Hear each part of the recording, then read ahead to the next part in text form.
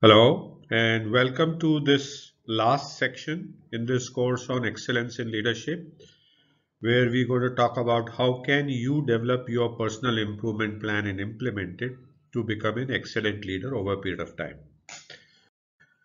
So the purpose of this module is specifically to help you understand how can you personally improve your leadership capabilities. We have looked at what is leadership, what is excellence in leadership, how can you get to excellence in leadership, and as specific circumstances of remote working and in different cultural and functional leadership situations, how can you become an excellent leader.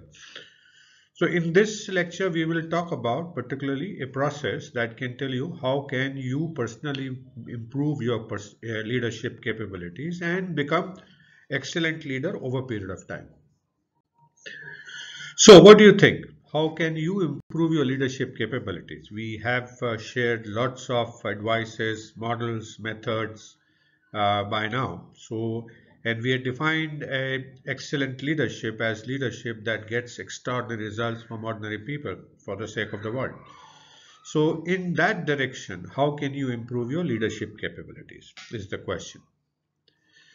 So what you need to do, first you need to see is that leadership improvement is a continuous process. It's a journey, and it's a journey that continues till you come to a step where you are being regarded as an excellent leader. And it begins by assessing your leadership capabilities in your organization, wherever you are working, whether you are a junior leader or within a function in a company, or you are a functional leader or a business leader. So first thing is to assess your leadership capabilities. Then is to go and ask the people whom you are going to interact, your peers, your subordinates or direct reports, and your managers and leaders for suggestions for improvement. Seek suggestions for improvement on the capabilities that we will talk about later.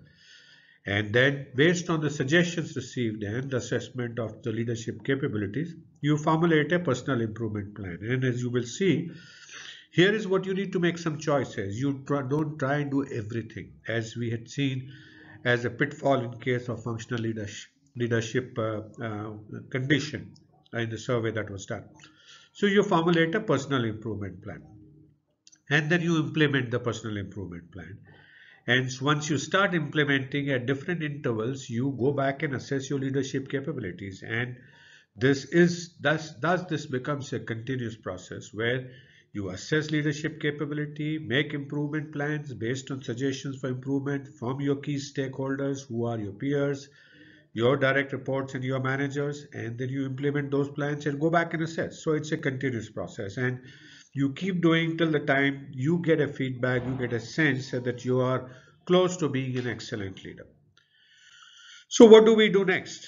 So in the next lecture, we start talking about the first step of this process of assessing your leadership capabilities. How can you assess your leadership capabilities in the organization, in the environment that you're operating?